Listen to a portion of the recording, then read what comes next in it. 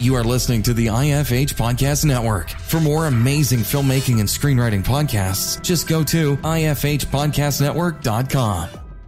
Doing all these other things, and sometimes rather than going around and trying to go around to the agents and managers and producers and try and get permission to do something, or get them to approve what you've done so that they can then go out and market it. If you really just go into the trenches with it and just try and figure out a way to get it done yourself, or that may be more productive ultimately.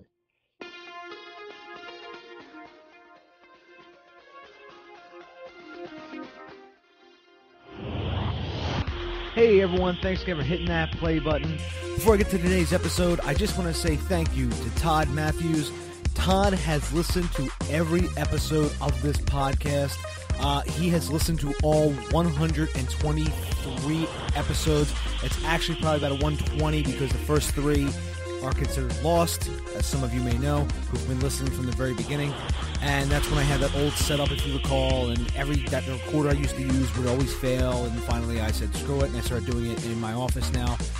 So if you could, please give Todd a follow. It's at Todd_Matthews on Twitter, and I'll link to it in the show notes at davebullis.com.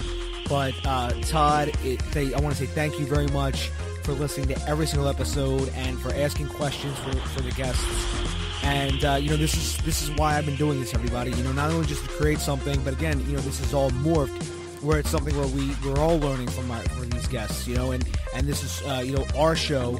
And that's why I really encourage, feedback. I really encourage, asking questions. And it really makes this really more interactive, which is what we're shooting for. And speaking of interactive, the guest I have on this week, is a fantastic guest. Not that the other ones aren't, but, this guest and I have been talking for a while about him coming on. I actually, was talking to him about starting his own podcast, which he actually did, which I will link to in the show notes. This guest is the one half of the screenwritingmasterclass.com.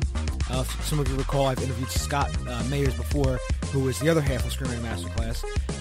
My guest this week has written and rewritten screenplays for Robert Zemeckis, Lawrence Kasdan, Richard Donner, Ron Howard, Martin Scorsese, Sidney Pollack, just to name a few. He's written the screenplays for Cocoon, Zeus and Roxanne, The Adventures of Pinocchio, and others. This is episode 124 with guest Tom Benedek.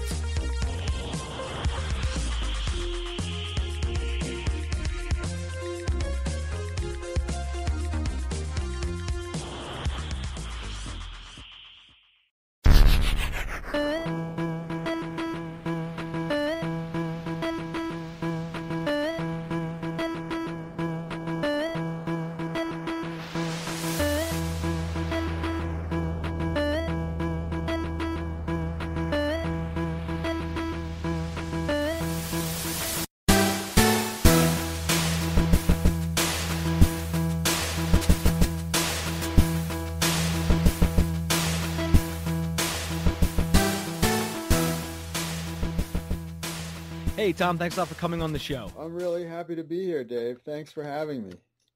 Oh, my pleasure, Tom. You're a person I've been meaning to have on the podcast for a while.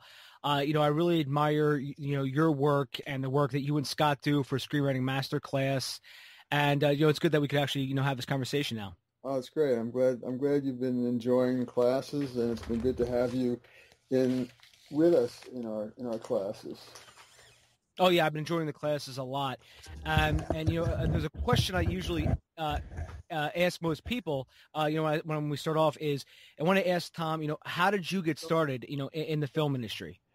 How did I get started? Well, I fell in love with movies when I was a kid, and we had a neighbor who was a filmmaker, Burt Balaban, and we were on the set of his movies a couple of times, and I just loved to go to the movies. I have this weird, there were these movie theaters in our town, and I would go and see we'd go to see when I was a little kid, the 20 cartoons matinee in the afternoon, and then an Abbott and Costello movie.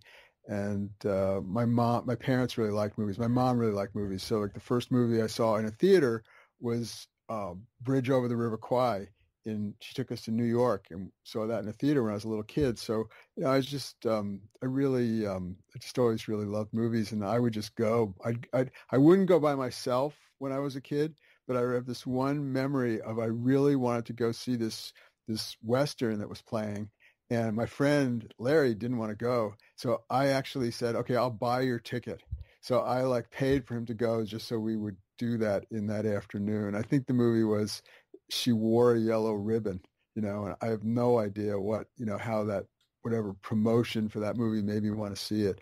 But so I just really liked movies. And then when I was in college, I started making films, and I just, decided that's what I wanted to do. And at that time, there was sort of the 70s and the 80s was a great time for movies. There's a lot of excitement, and there were a lot of film students who were breaking into film. And I did my junior year abroad in Paris and went to film school and made a film. It was actually in French. It was my student film. And I then came out to California when I finished school with my French student film under my arm and a spec script that I'd written, and tried to make my way and, sell the script and get work. And that was a process. But then, I worked at, I did different kinds of jobs. And this guy hired me to write and direct an educational film, which was it was a story film. It was sort of a red balloon kind of film. And I made that film, and it won an award in a festival, which kind of gave me a little bit of hope. And I kept writing scripts along the way. And then I got an agent and had some jobs, and, nothing nothing that really panned out into anything. They were fun and interesting jobs that I had. I optioned a script to a guy, Rick Rosenthal, who became a director and TV director and still very active out here as a company called Whitewater. And so I optioned a script to him. And then I wrote a script that got some interest from Bob Zemeckis through my brother was a lawyer, and he was working with Larry Kasdan, and Zemeckis was a friend of his. And I wrote the script. My brother liked the script, and he gave it to those guys. He gave it to Kasdan, and Kasdan gave it to Zemeckis, and Zemeckis really loved the script, and he wanted to make the movie. So, that was my first taste of anything which really was going to be, breaking into so scaling the walls of the studios, so to speak.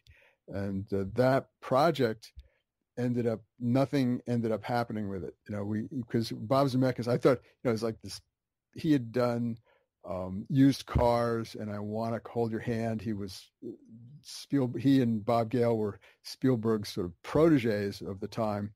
And then Spielberg directed their script, 1941, which was a huge flop at the time. It was just like a big, it was like Spielberg's first movie that he'd made that hadn't worked.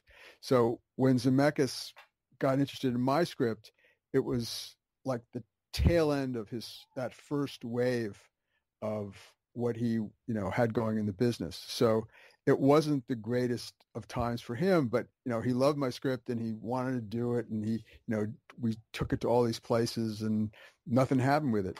So I was kind of charged by that. I felt like, wow, it was like more than had ever happened to me. And it was exciting, and it was a fun thing. And I was still kicking that script around and trying to do things with it and working on another script. And then about 6 months later, the phone rang, and it was Zemeckis. And he said, hey, Tom, I have this project at Fox, and I need a writer to develop it with me. Would you be interested? And, of course I was interested. So that was Cocoon. It was this unpublished novel. And there was the producers were these mega producers, Richard Zanuck and David Brown. They'd done Jaws and Sting and all these things. They had this big deal at Fox. So he had that deal of developing that project with him. And a writer had done an adaptation. It was an unpublished novel, and this guy had done an adaptation of it, and it wasn't really, no one was very happy with it. And so they gave me that material and said, well, can you do something with it? So I, figured out a pitch and had to go in and, I pitched it to Bob, tried to figure out something that like would sort of work with his sensibility in terms of what the material was. And I kind of reinvented what they had before and reinvented the novel in a lot of ways, and used the story and just changed a lot of elements, characters and things to it, and kept some, the basic sci-fi story that was there. I stuck with that, and it was about the story is exactly what the movie is, but many adjustments later, I think. And pitched that at to Zanuck and Brown and Lili Zanuck, Richard Zanuck's wife, and they bought, they hired me to write that script, and so that was my first. Amazingly, there was all this drama at the studio. The studio, Zemeckis then went off to do Romancing the Stone, and they ended up having a lot of problems with the studio with Romancing the Stone. And our movie, Cocoon, I wrote the script and it got greenlit. It was like they wanted to make that movie with Zemeckis, but then he was off making this other movie for Fox, and they were having all this. He was really tangling with some people, with Michael Douglas and other people at the studio about that project in some ways. So they ended up not wanting him to direct Cocoon. So we had this movie that was greenlit, and we didn't have a director. And then I then suggested Ron Howard because of Splash, and miraculously Ron Howard had read the script before and was interested in the project, and the producers convinced him to do it. And so that was my my big wave. That was my way in. That was my first Writers Guild job, and that was my first movie that got made. So after that, Tom, did you get a lot of like people wanting to work with you, and like a lot of directors wanting to sit down with you to talk about their projects? Yeah, I mean that was like, it was pretty, it was like such, I was, because, well, once the movie got going, I started getting, some work started coming my way, with other producers wanted to work with me because the movie was, in development. I was sort of like, in the game a little bit, so to speak. And then when the movie came out and it turned out to be a hit, and and it was well liked by people by the people in the business. It was just people really were very kind about the movie, and I just started getting and the business was so different than the studio system. Like Cocoon would not get made now. I mean, it might get made somehow. Someone would struggle and fight and get it made, but it was like a $20 million at that time, a $20 million movie, which was a very low budget studio movie, about as low as you could do at a studio at that time, I think, and with no stars. Steve Guttenberg wasn't really, he was a star, but he wasn't, like a movie star. He wasn't he wasn't a guy who was known to just, put together movies. Any movie couldn't be put together with him. And at that time, so that was, then people just started throwing me every kind of job you could imagine. It was just like, things changed. So I got a lot of work after that. Definitely a lot of things going on that way. You touched on something too, Tom, that I wanted to talk about, which was, you mentioned that movie wouldn't get made today. And, I think you're right, because I everything now is either like a low budget, $1 to $5 million movie, or it's a huge superhero movie. And, that's something now where I wonder, where is that middle ground that used to be, you know what I mean? And so, what I wanted to ask you is excuse me. I wanted to ask you is, what would you do if you were a screenwriter starting off right now? What would you do, to sort of, get your foot in the door again, knowing the marketplace is where it is right now? I would write a great script in whatever you are interested, that writers feels they have in their heart, that they can embrace 100% and really feel committed to emotionally and spiritually and physically, and just like, on every level, and just write a great script. And if you write a great script, then you have a writing sample. And, in terms of the practicalities of what can get made, it's better to write something that can be made for a price. And even if the marketplace doesn't allow for that kind of thing as much, if you want to be in the feature game, you have to write a feature film. And, and it may be that writing an mixing it up, writing something that's, an enclosed thriller or something that's extremely low budget that can be really made cheaply and yet is a genre film. I think that's something that the studios are interested in. I think that if you embrace a genre, if you want to work for the studios, if you want to work in that context, you kind of have to look at the movies that they're making and embrace that kind of movie and do something which demonstrates that you can do that better than anybody else that they're going to have. So, my agent has all these writers working for Marvel, so there are people who are specialists in that, and they've dedicated themselves to that. They love that, and that's what they do, and that's the kind of work that they're getting. And they may have come at it from somewhere else. They may have written something that was a more specific sci-fi or very, heightened kind of action film that got them there, but something that really corresponds to what that realm is and to the kind of scenes and the kind of character development, the kind of stories that are in that genre. And, there are other kinds of genres that, there's the horror genre and, there's a few, there's action thrillers, one character action thrillers, which is probably, the most,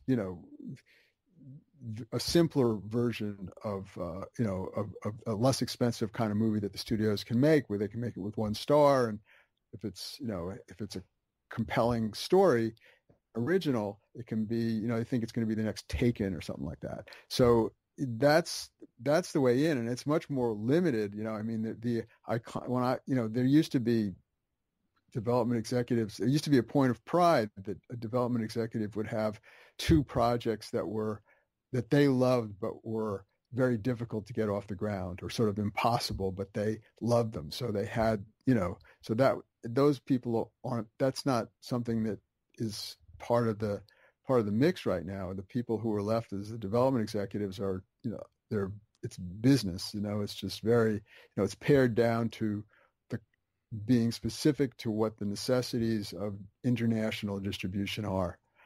And that's the studios. And then there's television. I think that television is kind of that picked up the slack, and all these people are moving into television. And television is just taking a lot of different forms, and 6-episode series or 10-episode series. Cable shows are 10 episodes and for a season, and that's it. And then there are, Netflix does these small films now. There's Tallulah just came out on Netflix. It was a good little film with Ellen Page and Allison Janney, which is like Juno. But it's straight up there on Netflix. And Baz Luhrmann's doing The Get Down on Netflix, which is a really interesting show. So television is really, and what we're saying about in television, there's, limited series are significant, and series that have few episodes are significant. So something that could be a feature film could also be put into one of those contexts. But, and also making your own film, making an independent film, or just trying to do something that's really small that goes to the independent market. And there's not a lot of money in that, but if your heart is in an idea, in a project, you kind of have to do it and try and find a way. And people find a way. Things rise up. Everybody's hoping that this year, that at the festivals and wherever, that some great stuff is going to rise up. So if people keep making movies and keep writing scripts, and then good things will happen. Yeah, you made another good point, Tom, which is about TV. That's where a lot of good writers now, that I even know personally, are all aiming for TV now rather than feature films. And I think part of the reason is because of the budget issue, where, you want to make a feature film, and they look at it and they go, well, maybe this would be better as episodic because that's, everyone has been, conditioned to binge watch it, or, you know what I mean? And we're in the golden age of TV. There's so many good TV shows on, out there. And, I think, even some of the producers that maybe would have made those movies, those feature films, even a few years ago, have maybe too much on their plate, or they just aren't making those types of movies anymore. Yeah, I think you have it's hard for the producers. The producers are reluctant to develop a lot of things because it's really hard to set them up.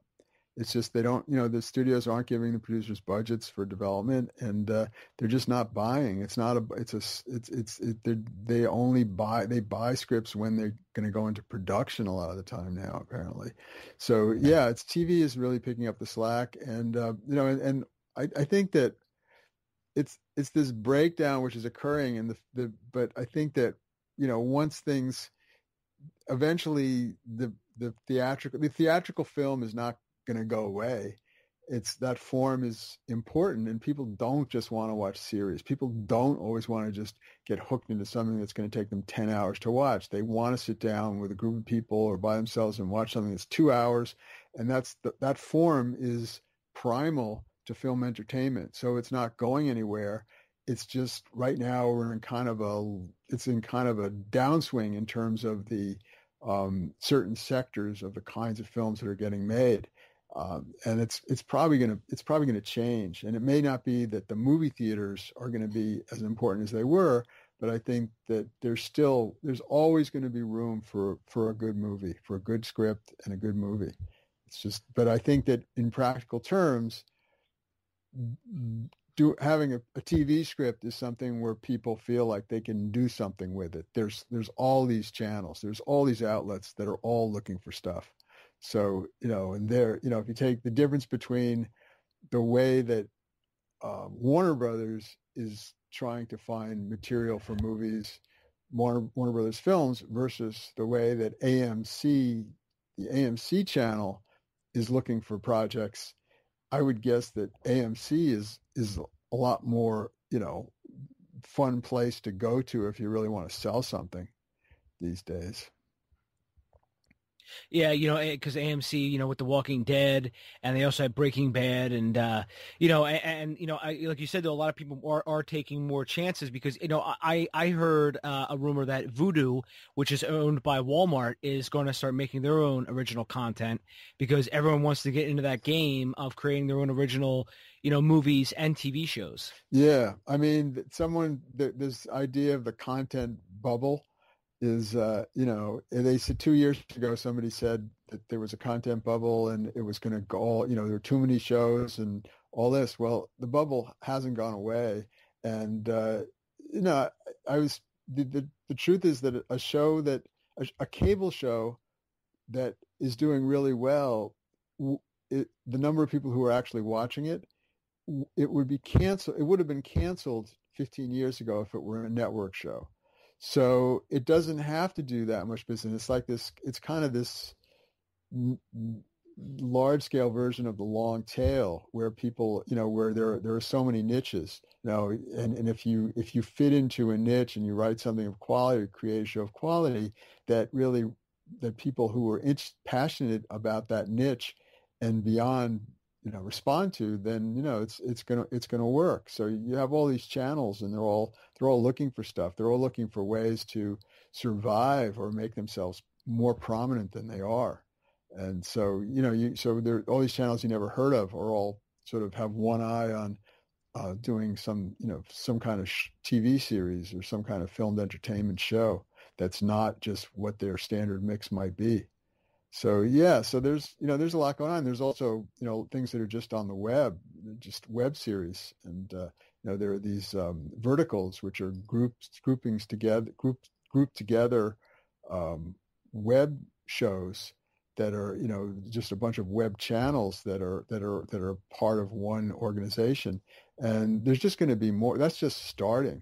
And now it's, people, treat it like, some people love YouTube and some people feel like they don't relate to it and they feel like it's not for them. And then they generalize that realm is never going to be something that they would ever want to work in. Well, it's going to evolve. I mean, all these things are going to evolve. Maybe it won't be YouTube specific. Maybe YouTube will stay the realm of what it is now, which is, I enjoy some of the things that are on there, but it may be that it will really, there'll be more diversification. There'll be more different kinds of shows, even within YouTube.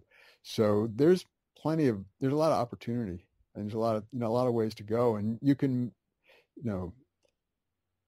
having a good script is a beginning, and then being industrious about figuring out where it can fit in. We just were talking about web series too, because I took that class with you about creating a web series, and that is something too. I've noticed was that there's more web series competitions springing up more and more. And they're very open because there's no, set page count. You know what I mean? Like, so some can, they're like, hey, if your entry is 5 pages or whether it's 25 pages, as long as you have this concept for the channel or for the project in general, we'll accept these entries. Yeah. I mean, yeah, it can be whatever you want it to be. I mean, someone can define, if something's really compelling and it's 30 minutes, people are going to watch it. I mean, it's just a matter of doing something that's of quality, doing something that really, that really is, outstanding for people and satisfies and, is resonant. And I think, you can bring the same skill sets and the same emotional tools that you'd put in a screenplay to these short forms. And you can also use the short form to boost a script or a movie. There's a lot more of people putting together reels to try and sell projects. They're sort of like to really investing in whatever their idea is and having a way to present it that really injects it into people's heads in a creative way. So it may not just be reading the script. It's, there's more to it. And that's, it'd be, as a writer, I would prefer if it was just this level playing field and it was this orderly situation where people were reading the scripts and then, making rational decisions about them after having, a good experience reading the script. But people are doing more and more to try and enhance the possibilities of something and get people's attention to the material that they have.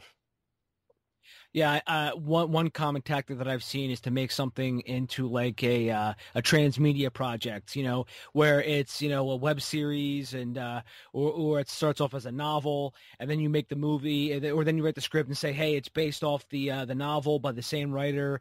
I've seen people, more people trying to package things, like we were talking about setting up projects. And, what they would try to do is also get Facebook fans for their page, Twitter followers. And that way, when you're pitching to people, they can say, hey, look, we already have, 10,000 people on this fan page. Yeah.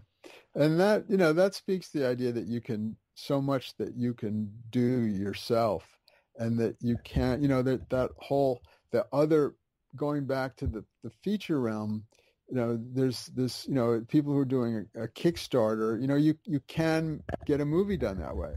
You can, if you have a script and if you have to, there's an art and a science to doing Kickstarter or Seed and Spark. And that's a way to build the following for your script and kind of figure out, well, is there, find the audience for it. And then if you do a Kickstarter and you start a Facebook page and you do all these things and you're able to communicate what your film is and get people resonate with it, then that's the kind of the test of, if you do that, then your project, it bodes well for your project. So, so it's a good thing to do. But again, it's really like, it's just not just having the script, but then doing all these other things. And sometimes rather than going around and trying to go around to the agents and managers and producers and try and get permission to do something or get them to approve what you've done so that they can then go out and market it. If you really just go into the trenches with it and just, try and figure out a way to get it done yourself, or that may be more productive ultimately. So, yeah, Very, very, very true, Tom. Tom, I wanted to, ask, as we enter our conversation about, making projects. What sort of advice, would you give to somebody who was, who was thinking about writing a screenplay?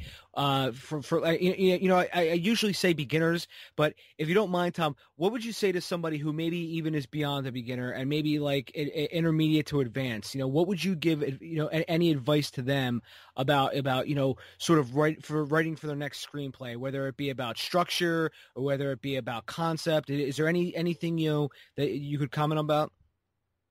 I would say great character driving plot, great characters, and really having making sure that your movie is really about something, and working to the heart of what it is. And that's probably just giving your project.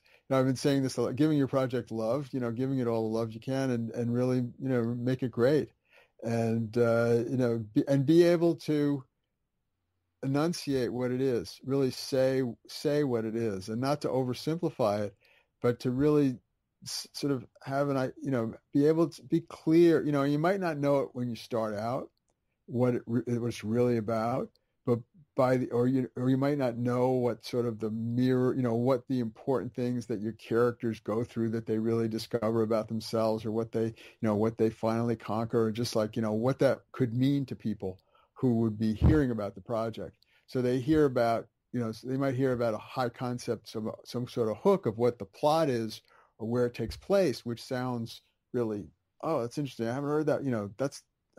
That sounds, I'd like to see that. But then if the closer is, and this person, this guy or this woman, what happened to them, the main character's experience in their own life, in their own terms of what happens to them through the story, which is going to translate to, it's going to be the people who hear the story, watch the film, or read the script. They're going to grow from whatever that growth is that takes place in the character. And, sometimes that's not it. Sometimes characters don't change. They don't grow. And it's not every movie, and not to be formulaic that has to be that way. But I think that even if that's not the case, the character will there's a certain kind of heart story that will take place at the center of most films, which is what people remember. That's why people remember movies, is because of that sort of story within the story. And I'm always chasing it down in my own stuff, and sometimes I don't know. Sometimes I start with a story that's very external, and you have to start somewhere, and you may not know what it's really about until you've written it, and you can outline and outline and outline. But I think in writing is where, if you really let yourself go when you're writing, if you really take the ride with it, you'll discover what you'll learn, what it's in you, and you're sort of the instrument that's going to get it out. But you want it to have a life of its own on the page. Yeah, and even in talking with Scott, Scott Myers, the other half of Screenwriting Masterclass, for those listening, we were talking about character and how character is everything, because character suggests plot. Everything comes from character, and those moments where they change in the film, that all comes from, their character and either wanting or needing to change. And, this whole idea where you can, sort of take an outline, formulaic outline, and just plug whatever in there, I think is a downfall to a lot of screenwriters, because I've seen them, try to say, oh man, on page 17, I got to have this. And on page 30, I got to have this. And you just go, you wonder why movies become formulaic. Well, it's because of stuff like that. Yeah, I think that's true. And I think that, the formulas or the dramatic structure wasn't invented before the first stories were told. The stories were told naturally. People just told stories, and then after a while, people sat down. Well, why is everybody listening to him or her? And then they realized, oh, well, this is where, they set it up here, and they worked it, and then there was this point where everything went downhill completely to the bottom. The main character, they all bottomed out, And then there was this lift, at the, so yeah, they figured maybe they saw that in but the stories came first. And so there was no theory. So, and the theory is a way to sort of, sometimes you may write just, okay, I know I'm going to need these things. And it's a way to start writing. It's a way to get going. But you want to just you want to just kind of find the story in its rawest form. And then it may be misshapen in some way, or it may be missing some elements like, and then you can go to the formula or go to those models of how scripts are structured and, the idea, the lessons about dramatic structure, and just sort of measure what you have against those ideas about structure. And it might say, wow, I never really, I didn't really explore my characters enough before the point, before the when everything got really bad, the all's lost moment, so to speak. So you can use it to kind of diagnose, but you may not want to necessarily start. You may want to write instinctively at first and then see how it fits into those structural models as kind of a remedy. It's like in acting, the method acting, is this way of this way of sort of imagining. I'll oversimplify it, but it's if an actor has a part that they're doing, they may dig deep in their own experience to find moments that will make them feel the moments in their real life that made them feel in a similar way to the way the character might be feeling because of what's going on in the story.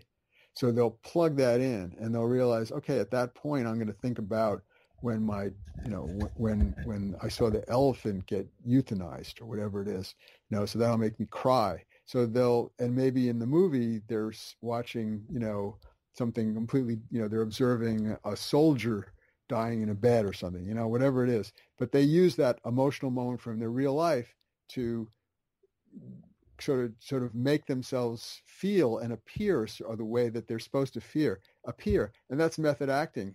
But some actors may need to do that every second of how complicated would that be? Every moment you're trying to scotch tape together something that happened from your life. I think most of the time, most actors, even method actors, are just imagining it. They jump into the character and they imagine it. And then they reach a bump in the road at a certain point where, they're facing that soldier dying in the bed and they're just not feeling it, or they just don't feel like they really have a clear understanding of what it would they can't bring. They're just looking for more from what they want to be from their performance. So in that piece of their performance, they may use that idea from that experience from their real life and bring it in and then just use that there. So that, and then on film, people, it will work really well because they seem to be, the emotion is really, appropriate for what for what's going on at that point. And it could be a great performance, but that's a technique, and may not be a technique that is used every second of it's just like you don't do that all the time. An actor doesn't do that all the time, just the same way a writer may not use the formulas all the time as they write. They may just write, and when they hit that bump in the road, or when they just want something more, they feel like there's something missing, then they'll go to the technique, then they'll go to the formulas and use it as a helper.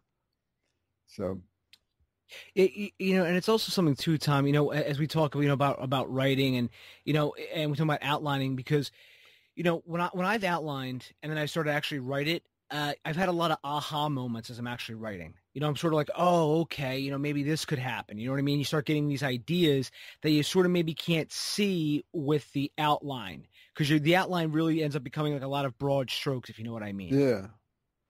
And that's what I've learned too, is, as we're making this outline, to really get in there, and you're able to sort of now say, okay, now this scene has to come out of this scene, and now we can do this, and within this scene, this is how this reversal happens in this scene, because it started off with guy A has all the power, and then it ends with guy B having all the power, stuff like that. Yeah, I think I completely agree. I think that sometimes I feel like I outline too much, and that I'd be better off just writing pages. and then I sort of want to be writing pages, just to let myself be writing pages. And then there's this fear that, oh no, if I write pages, I'm going to write myself into a hole with stuff that doesn't make sense. And I, but I think that there is a point where you really want to, you want to write. And I think in some ways you can, I also like to, and I advise, start writing, go forward, see what's going to happen, and then go back to your outline and play with your outline based on what you write, restructure based on the inspiration that comes from the writing, because it will change. It should change. If you're writing for, if you have a deadline and you have a producer, a company or something, and they've approved an outline, well, that's different. You can diverge a little bit, but you may have to stick with it. But if you're just writing your own script, you just free yourself up. Yeah, I know exactly what you mean. And, because I actually, I started off writing feature films, and now I actually just wrote 2 TV pilots, Great. 1 half hour, 1 drama. And now, I sort of, I see, talking with like Jennifer Gersani, as she was on the podcast a few episodes ago, we're talking about creating that Bible, and just creating a pitch and making sure that all this stuff is set so that, they know that you have a vision of where this is going to go. And, the whole thing sort of folds back. You have the vision of where it's going to go in the series arc, what's going to happen in season 1, which is the season 1 arc, and then you have the entire, episodic arc about that season. You know what I mean? So it's, putting all this stuff together, and you realize, making a TV pilot is actually really, really difficult. And I actually might venture off, Tom, and saying, pound for pound, it might be the most difficult of doing all this stuff. Whether we're talking about writing web series or feature films or TV, I think writing a TV pilot, because you have to get everything in motion, and you have to, make sure that, it's intriguing and all that stuff. And you have to introduce all these characters within, 30 and, 1 hour. You know what I mean? Yeah, I agree. It's really hard. And, I think the idea of having to present this, they want more, they want an episode and, the pilot, and then outlines for a couple episodes, and then the whole, a season summary, a season Bible of some sort, or just, descriptions of many, many things. It's like you're pre-writing a novel. It's tough, and you can get away. I think you can get away with less if you have a really strong pilot, but you do have to give them a line. I was speaking with a writer, who's done a lot of stuff, and he was saying that, that most of the speculation of the season of the Bible is just like BS, that most of the time it's not going to end up that way. That you can't really predetermine the season from just writing the pilot. And maybe some people can. I don't know if that's the case. But there are buyers who are buying the entire, Amazon, they're just buying the entire season. So that's really what you're going in, and you want to sell them, the production of an entire season of the show. So you better have something planned.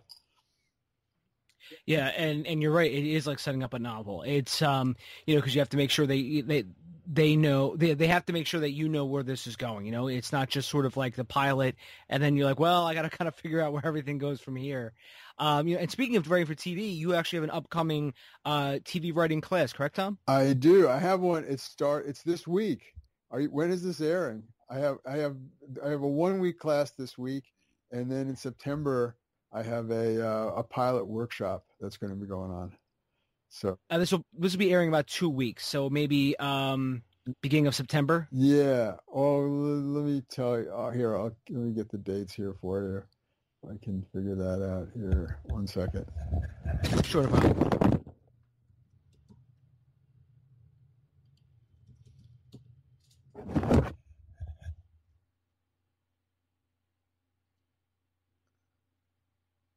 2 weeks. Okay. September 5th, right after Labor Day, I have a Pages 1, writing the first draft. That's a feature class. And then on September 12th, I have Pages 2. It's a rewrite class for features. And we also do TV pilots in there as well. So it's, that one, both can be in there. And then on the 26th of September, I have a Pages TV original TV pilot script workshop. So that's a 10-week pilot workshop where we work out a whole series concept and pilot script in that class. So I have those things upcoming at Screenwriting Masterclass online. Very cool, Tom. And I'll make sure to link to those in the show notes, everyone. And in closing, Tom, because I know we're just about out of time, is there anything that we didn't discuss or anything you sort of want to say to put a period at the end of this conversation?